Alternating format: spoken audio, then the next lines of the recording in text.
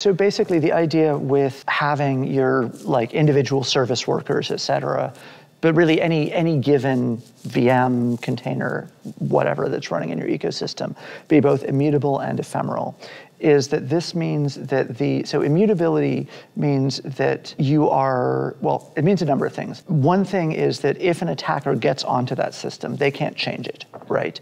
I can't reconfigure existing services to expose more vulnerabilities.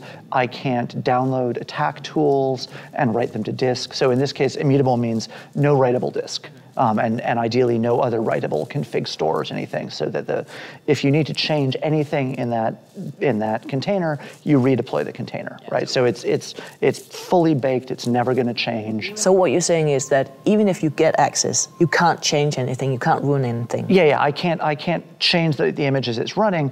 I have to load stuff into memory on that process.